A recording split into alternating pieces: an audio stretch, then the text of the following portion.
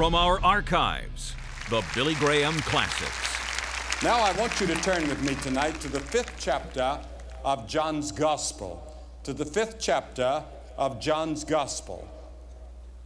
The 5th chapter of John's Gospel.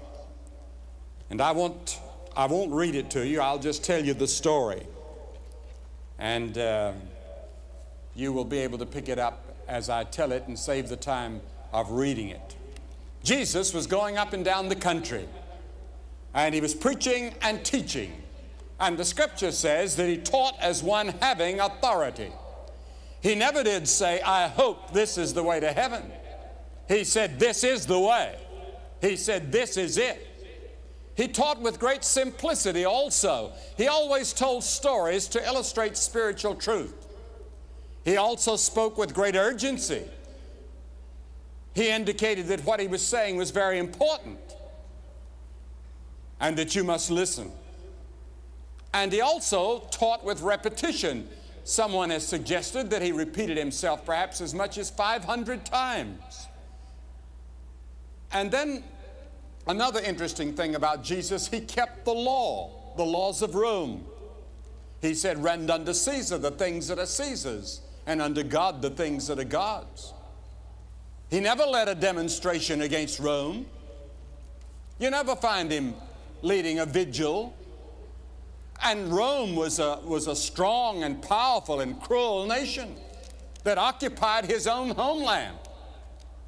I don't know whether they had martial law like we read about today in some countries, but they certainly controlled it. But Jesus never led a fight against them. But what he said and what he did and what he taught undermined the whole Roman Empire within a relatively short time after his death, burial, and resurrection. He taught with authority. He taught with compassion, as we've already heard tonight.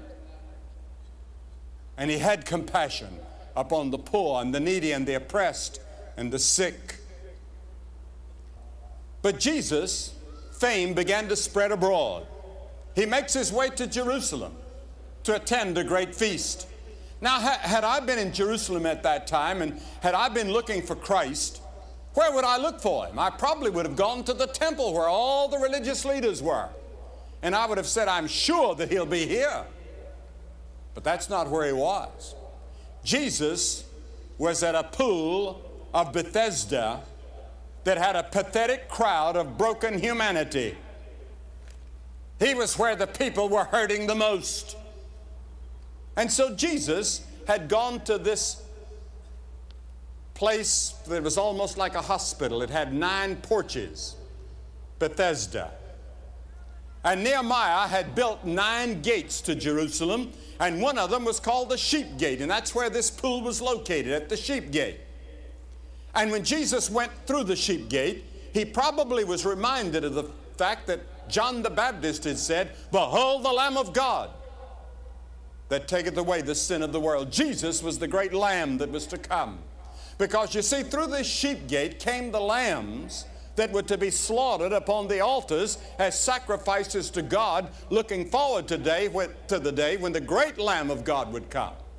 Because you see, all the animals of the Old Testament that were slain in anticipation of the one that was to come, that was to lay down his life for the sins of the world on the cross. And the most vivid expression or description of the cross is found in Isaiah, the 53rd chapter, 800 years before Christ was even born. And you find descriptions of the death of Christ upon the cross in the Old Testament, because the Old Testament looked forward to the day when Jesus Christ would become the great Lamb of God and offer himself upon the cross for our sins. And you'll never understand the Old Testament. Many people call it a bloody religion. Yes, there was a lot of blood shed in the Old Testament on the Jewish altars. But that meant something. That showed the hideousness of sin, because the blood that was shed on Jewish altars was for sin. And that blood was symbolic of life that was leaving the animal, that was only made good when Christ laid down his life upon the cross. When he laid down his life upon the cross, that made all the sacrifices made in the Old Testament, made them good and acceptable to God, because they were only symbolic of that which was to come in Jesus Christ, because Christ's death was planned before the foundation of the world. Because God could look forward and see you and me as lawbreakers and sinners in need of a Savior. And he was offering his own Son, the Lord Jesus Christ, to die upon that cross as the great Lamb of God. And Jesus, I'm sure, when he went through that sheep gate and saw these sheep going through, could not help but think that in a short time he would be on the cross, shedding his blood for our sins. Now, these porches contained a great many sick people. And they had an idea that the pool was bubbling. They had an idea that every day an angel came, or every few days an angel came and stirred up the water and made it bubble. And if you were the first person into that water, you'd be healed. And so people, as soon as the water started bubbling early in the morning, they would all try to be the first one in. This poor man that Jesus went to had tried for 38 years.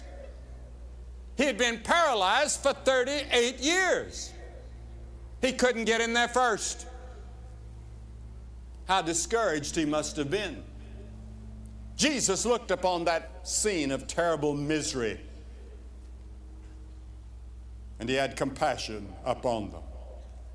He sees the moral and the spiritual and the psychological and the physical cripples here tonight. Because you see, there are people here tonight that are physically well, but spiritually you're a cripple. You don't have peace with God. You don't have the assurance in your heart that your sins are forgiven. You don't know that you have eternal life. You're not certain of it. Oh, you might have been baptized or confirmed, or you've joined a church somewhere and you have some little bit of religion. But you're not sure of your relationship with God. You have a doubt about it. Well, before this night is over, settle it and make sure. Come to the cross where Christ died for your sins. He sees you. He sees the moral cripples here, and the spiritual cripples, and the psychological cripples, and even the physical cripples. And the Bible describes us all as sick. The root cause of the world's problems tonight is sin. Sin is the sickness. Sin is the problem. And we go around treating the symptoms when the root cause is sin. We're lawbreakers. We've come short of God's glory. And the Bible says all have sinned. You're a sinner. I'm a sinner. A lawbreaker. We've broken God's moral law, and we're headed toward judgment, and we're headed toward hell.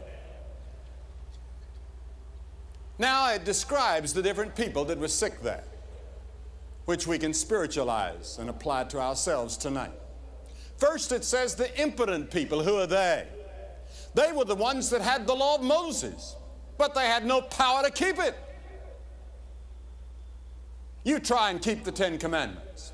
Not a person in this audience has ever kept the Ten Commandments. Nobody.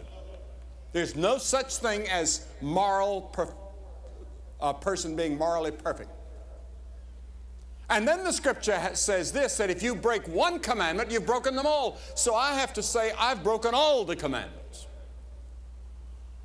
And yet, if you've broken only one commandment, you've broken them all, and that makes you a sinner, and no sinner can be accepted in the sight of God.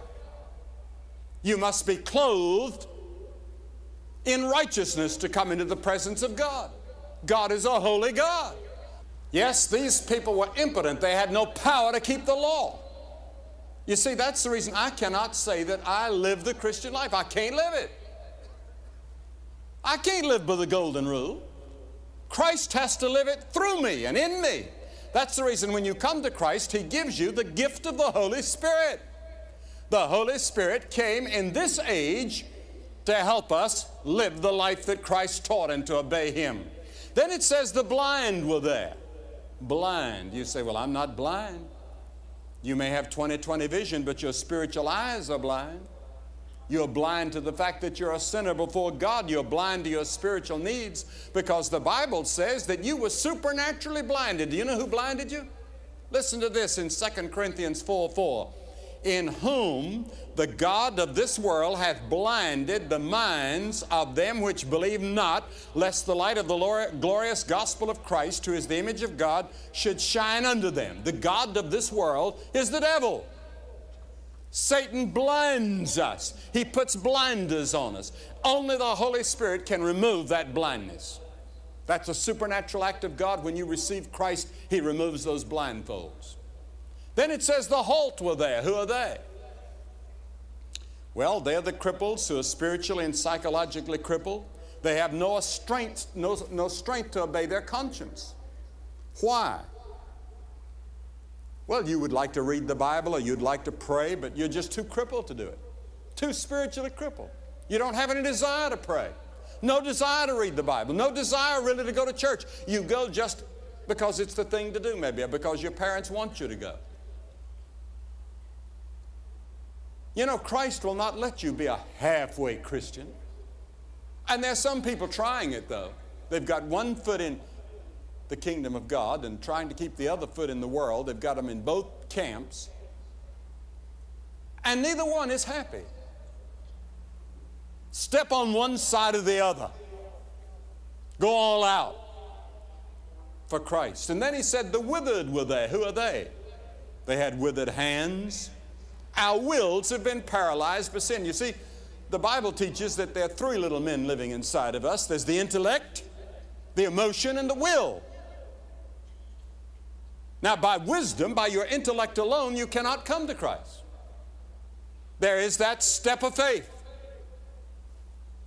Timothy Dwight, who was president of Yale until the latter part of the last century, the second Timothy Dwight, said that truth can only be dimly seen by the intellect. And how right he was, just dimly seen. You can never come to the truth by the intellect alone. It must be faith. There is that step of faith that you must take and receive by faith. But my emotion looks at Christ on the cross and I say, I could love Him. He died for me. I look at the judgments that are promised in the Bible and I'm afraid. That's emotion. But the thing that God is really getting at is your will. He wants you to say, I will receive Him as Savior and Lord. But you see, your will has been affected by sin, paralyzed in some cases. You just can't say that. When you got married, or when I got married a number of years ago, the minister said, will you have this woman to be your lawfully wedded wife? I didn't say I love her. I didn't say, well, she's lovely. I didn't say, well, we get along fine. I'd already settled all of that. I said, I will. I yielded my will to her. I yielded my will. Just a simple declaration, and that's what you say to Christ. Now, isn't it interesting that you go and stand in front of a minister and he signs a piece of paper and maybe the wedding lasts 30 minutes or 15 minutes or 40 minutes or however big you have the wedding, maybe 5 minutes, and you've made a lifetime commitment, supposed to be, just by saying, I will. And when you come to Christ, you say, I will, and that's a lifetime, eternal commitment forever. And He receives you and forgives you and cleanses you. What a wonderful good news that is. Now, this man had been waiting 38 years. He had tried everything else. He had tried 14,000 times to get in that water, if you count every day. And perhaps you could do that. But he was now hopeless, helpless, lying there on that pallet, crippled, no friends to help him in the water first. And Jesus goes up to him. And He went to him probably because he was the worst case there. And He said, do you want to be healed? And I want to ask you tonight, do you want spiritual healing tonight? Do you want your sins forgiven? If you do, you that are watching by television, pick up that telephone and call that number that is on the screen right now. And if you don't get it immediately, keep calling and talk to someone about your need tonight and get it settled over the telephone. And you that are here in this great audience, you can get it settled this very night, this very moment, by saying yes to Jesus Christ. But you know, Jesus' question to this man sounds almost cruel. Every day he'd tried. But then you start to think about it, it wasn't so cruel after all. Do you really want Christ in your life? Do you? Do you really want Him to come into your heart? Are you really ready to meet His demands and surrender everything to Him and make Him your Lord?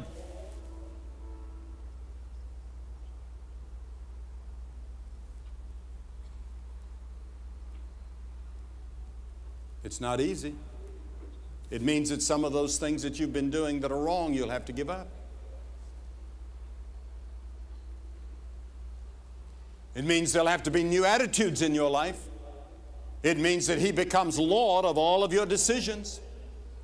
He helps you to make the decision about marriage. He helps you in your vocation. You must turn to Him at every turn and read the Bible and pray and witness and get into the church. It means that your total life is committed totally to Him as Lord and Savior. Do you really want that? Jesus said to this man, do you really want to be healed?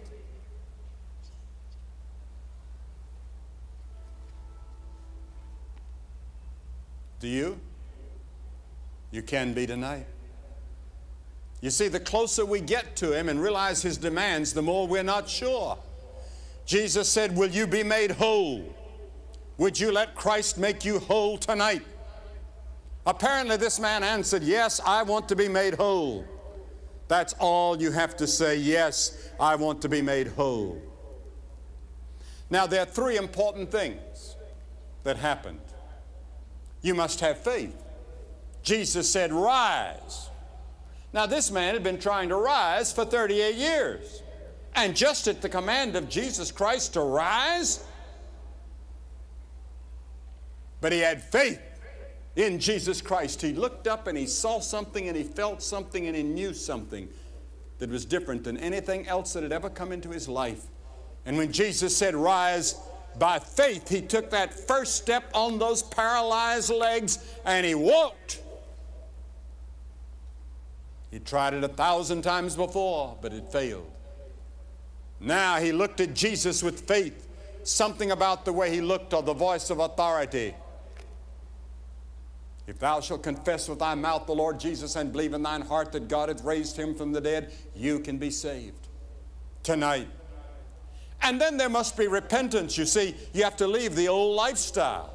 He had to leave that old pallet, take it up and throw it out, that old dirty place, and get out of that place with all of that thing that was there. The old lifestyle had to change.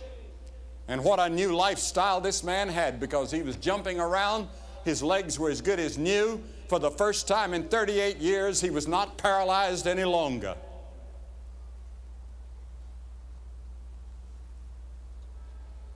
That could happen to you tonight spiritually. And then you have to accept the responsibility. Accept the responsibility. Jesus said, walk. Walk a new road. Walk the narrow road with Christ.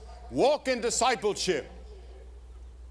And when he did that, there was instantaneous healing. And it's interesting to me that the people that came to Jesus in the New Testament, most of them came to Christ and had instantaneous conversion to Christ. They received Christ right then and there in a moment.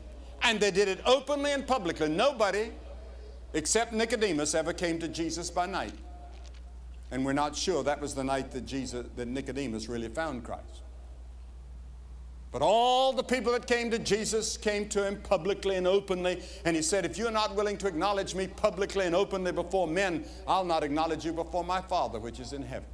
He said, this is a public decision. You see, when he died on the cross, he died publicly for you and for me. Now we must publicly say yes to him openly. It's not something done in a secret or quiet place necessarily. It may be made in secret, yes, but there comes a time when you make it public and open, and you make your witness known, either by the fruit of the Spirit or by telling people or however. And Jesus told him a very interesting thing in verse 14 in this passage. Jesus met him later at the temple. And Jesus said something to him that I want you to always remember. He said, sin no more, lest a worse thing come upon you. What could be worse than 38 years a paralytic? Jesus was teaching that man something about judgment and something about hell that is yet to come if we go on the way we're going. The narrow road, he said, leads to eternal life. The broad road, which most of the people are on, leads to destruction. Yes, you must do something. Jesus told this man to do something. Rise and walk. I'm asking you tonight to get up out of your seat and walk and stand in front of this platform as we've seen thousands do all over New England, and say by coming symbolically, I want a new life. I want to know my sin is forgiven. I want to know that I have eternal life. I want to receive him tonight, or I want to recommit my life to Christ tonight.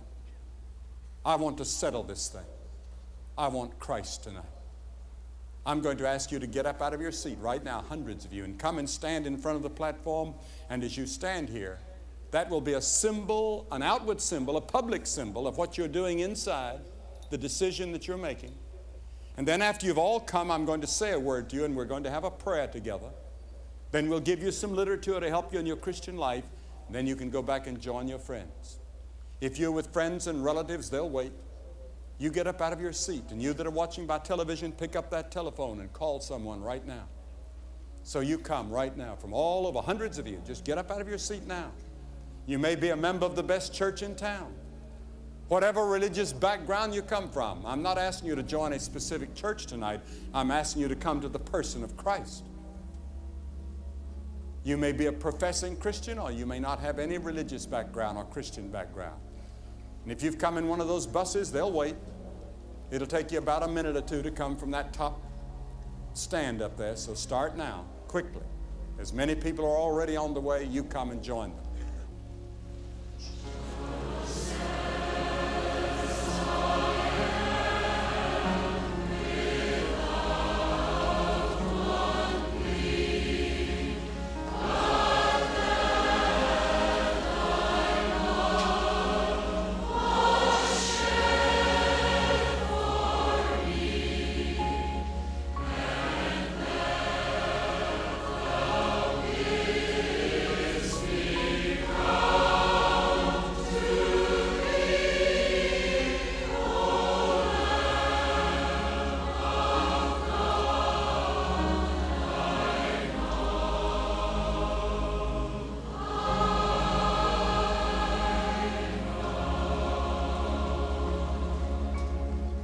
As these are coming forward this evening here at Nickerson Field, take time to call that phone number on your screen. Write the number down, and if the line is busy, call back. We want to help you now.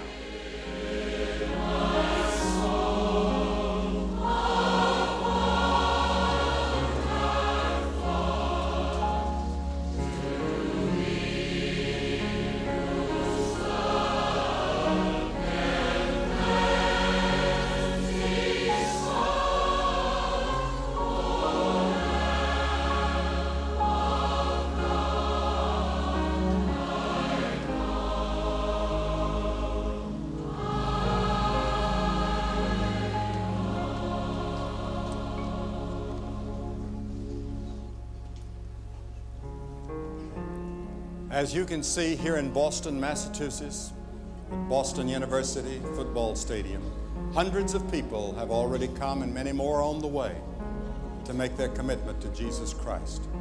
You can make that same commitment where you are, in your hotel room, at home, or wherever you are. Say yes to Christ and call that number that you see on your screen. God bless you, and be sure and go to church next Sunday. If you just prayed that prayer with my Father, or if you have any questions about a relationship with Jesus Christ, I would just call that number that is on the screen. There'll be someone there to talk with you, pray with you, and answer those questions. And remember, God loves you. If you would like to commit your life to Jesus Christ, please call us right now toll-free at 1-877-772-4559. That's 1-877-772-4559. Or you can write to us at Billy Graham, 1 Billy Graham Parkway, Department C, Charlotte, North Carolina, 28201. Or you can contact us on the web 24/7 at peacewithgod.tv. We'll get the same helps to you that we give to everyone who responds at the invitation. On behalf of Franklin Graham and the Billy Graham Evangelistic Association, thank you for watching, and thank you for your prayers. It's Anne. She's in trouble. If you don't take it to the edge every chance you get, you're dead already, baby. I was in trouble, and I didn't know what to do. Where are the Jews? I knew that I could take on the world. It's like you're in a dream, but not really a dream, this is a reality. I don't really believe in all this, but I know something crazy is happening right now. There's only one way, only one hope. Hear the sound of a brand new day. Witness the story that never Come and give your life to Christ and see what happens.